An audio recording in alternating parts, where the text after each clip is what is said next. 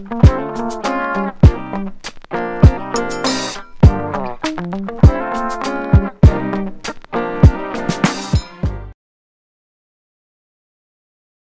you for joining me for another episode of the Bring Back Soul Music Podcast. My special guest today is one of my favorite singers of all time, Mr. Kenny Lattimore. Mr. Lattimore, how you doing today, sir? Thank you. Thank you so much. I'm doing fantastic. Fantastic, man. I got to tell you, man, all the women in my life were so excited that I was going to interview with you today. I told my sister and I said, you know, I'm interviewing Kenny Lattimore, right? And she was like, oh my God, tell him about me. I'm like, really? Tell him about you. And then I told my wife and she was like, oh my God, Kenny Lattimore. He is so good looking. She kept going on for like 5 minutes, man. I'm like, okay, he ain't all that now. Come on now. But no, man, I'm glad you're here. And I know we are a little pressed for time, so let's get into it.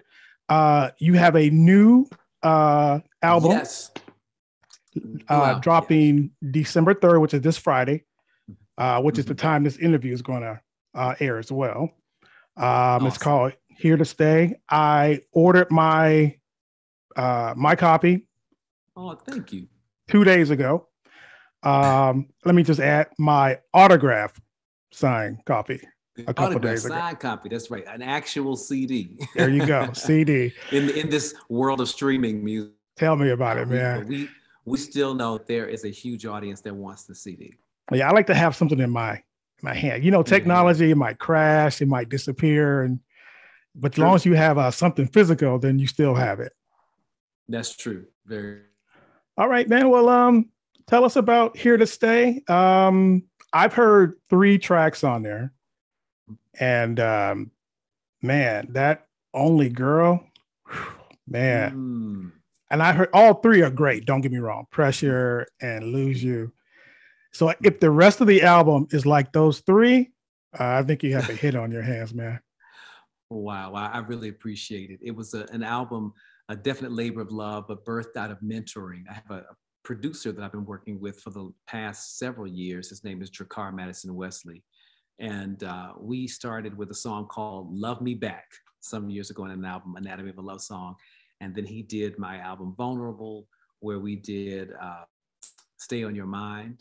And he even wrote on a song called Be Here that I did with Boney James. And Madison came to me and we were just talking some music and some business one day. And I said, you know what? Let's do this record and see if we can use it as a platform to showcase you. And there are things that I can learn as well, because he has a way of always honoring my legacy, but keeping me very current with regard to the sounds of music today in commercial music. So we got together, we put this together because I didn't think I was going to do any contemporary R&B at the time that we did it. I was trying to do my Frank Sinatra, Nat King Cole. I'm trying to do a little something different. Because all of these forms of music and these genres are authentic to my life story and who I am and how I got into music. But when we started talking, and I was like, I think we could use this to showcase you. Of course, it's me saying I benefit from it, but let's use it more as a platform for exposing everybody to how great you are. Okay. So did you decide to do this while we were on COVID quarantine or lockdown? It wasn't that long ago. It was around April. Most of the quarantine stuff was over. But what's really great about that particular period is all the lyrics for this album are inspired by my relationship with my wife. The authenticity of that, I think, shines through in every single song. But I started like around April talking about doing an album. So the fact that, it's here already and now is incredible, because we used to take almost a year to year and a half just to record. But the generation now is almost like the generation of the 60s and the 50s, where they used to do songs like on the spot. And in studio with Madison and a couple of other people who have been amazing collaborators, Aaron Lindsay, Natural. And we even spanned generations by having Aaron Lindsay and his daughter produced Lose You, And Only Girl is produced by a guy named Darren Champ Jenkins, who actually is the son of Jay Dibbs, or Darren Jenkins Sr., who did my first CD. He did my demo for my Columbia Records debut. So I know there's a lot of information, but it's incredible history for this album that we have second generation producers on here. It's just been a complete labor of love, because the place that it came from was from mentoring, not just me going, I just want to do another whatever for me. It just really came from a genuine place of how can we showcase these young, new talents. Okay. Yeah, I was thinking that if you started in April, man, that's pretty quick to get an album together. We did it. Yeah. Is there an overall message? I know you're speaking about experiences, but is there an overall message with Here to Stay? Basically, the overall message is that I'm here to stay, with regard to continuing my building of the craft of singing love songs. I don't feel like I've arrived. I feel like it's all a journey, and we're just finding new ways to express this thing, love, that never goes out of style.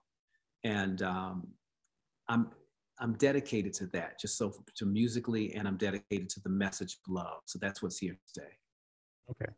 And obviously you're pretty pleased with the album. Oh yeah, very happy about it. Let me ask you a question. This is your 10th studio album. Yeah. Do you, I don't want to say nervous, because you've gone through this at least 10 other times, but do you still get that, I don't know, I'm trying to think of another word besides nervousness. Butterflies. The anticipation of anticipation, yeah. Dropping a new project and just wondering how it's going to be received, because, you've 10 other albums, and so I'm sure you're old hat at this, but what's it like to just know your album is coming out in a couple of days? This one I'm pretty laid back on. I have had times when I was nervous and I cared so much about what people were going to say and think. But what I've learned through the years is to just make your statement, make your mark and put it into the universe, put it into the world, and allow people to have the conversation with you. Everybody's not going to love you. Everybody's not going to get it. That's okay. But to who it's for, it's for. And with that, you're able to market with a piece. You're able to go out and promote with peace, because I'm not trying to go and get anybody else's audience. I'm trying to find out who loves Kenny Lattimore and say, hey, I've got something new for you, and maybe even something fresh and different that you can check out. So come along with me on this journey. But I do remember those days. You're not off at all with that perspective. I remember particularly my second CD, what was the CD then, second album. And I was like, oh my gosh, are people going to receive it? Or am I going to have the sophomore jinx and all kind of other stuff, that people put on projects. But I learned that through the years, there's so many things that make a hit record. I try to talk about it when I'm mentoring, so that kids know that you can put out an amazing album, but if you don't have the marketing behind you or the exposure of that, the people won't see it, they won't know. And it has nothing to do with whether you were successful in recording that album. These are, the business kind of aspects of this whole music industry thing is what frustrates a lot of young artists and causes them not to create, because they get caught up in feeling unsuccessful at creating, when it's not that at all. We have to really separate the two and know that the music industry creative portion makes up about 20% of what makes a successful. And then everything else is like, man, it's about business after that. Somebody's at my door, so we are in a real moment right now. Could possibly be at my door. Well, that's one of the reasons why I started the podcast, was because I had a hard time finding, good R&B music.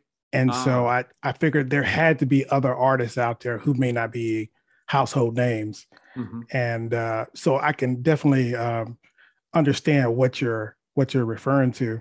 Yeah. What's the plan? Are you touring yet, or? I've been out touring. Thank God live music is back. Okay. And yeah. Hooray for that. A wonderful thing. Hooray for that. And my touring, I was out on the road actually with my wife, Faith, celebrating her book, System Settle. And we were doing a conversation and a concert. So it was really wonderful. It was a great time. But I will start doing my regular touring. January 16th is my first date. It's going to be at a place called Ram's Head in Baltimore, Maryland.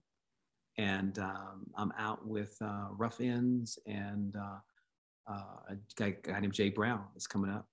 And I'm looking forward to it because I love doing the long form show. Okay. Yeah, I interviewed both of those, Jay Brown and also Rough Ends for the podcast. So cool. Should be a fantastic show. Mr. Lattimore, I know we're pressed for time. I really appreciate you stepping by today. And I appreciate you having me. And Here to Stay, I think is going to be here to stay.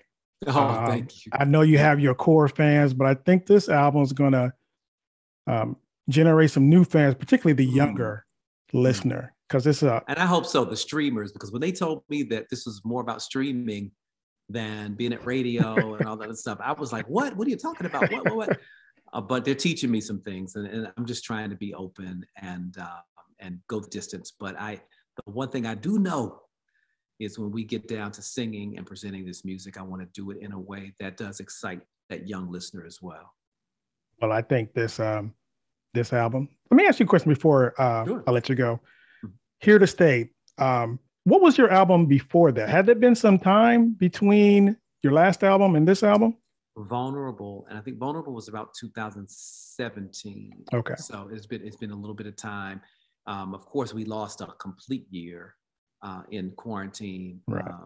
But prior to that, I was just in the bliss of getting to know my new wife, and and in addition to that, I was working on again. I was going to do like a jazz project. I was doing a lot of shows though.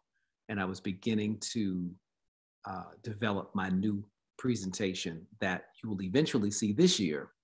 So it feels a little bit longer because of the quarantine, but it was, every couple of years when I would normally put an album out. Okay.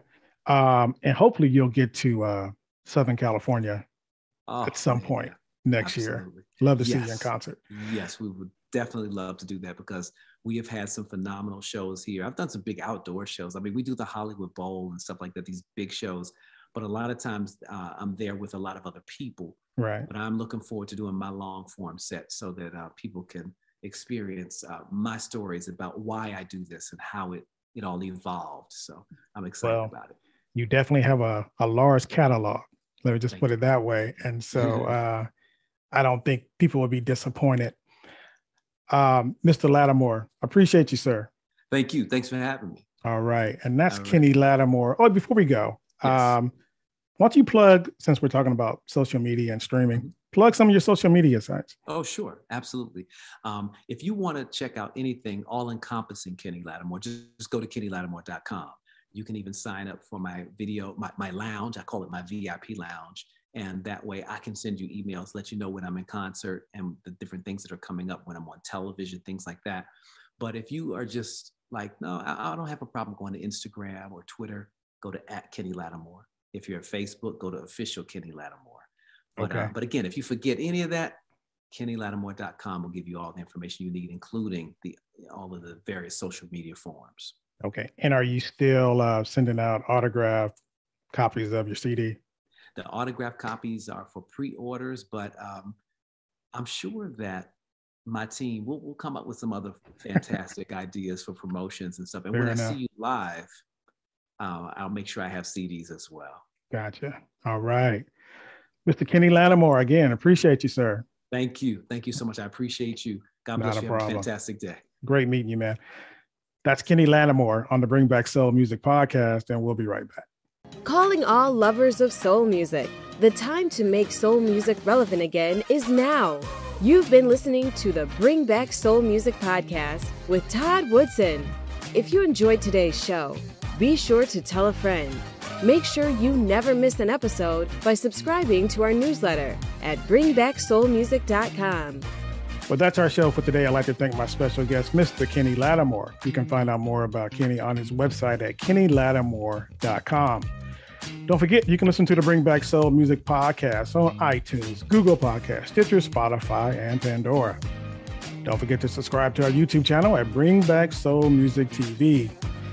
If you have any questions or comments, please email us at comments@bringbacksoulmusic.com. I'm Todd Woodson. Thank you for joining us. See you next week.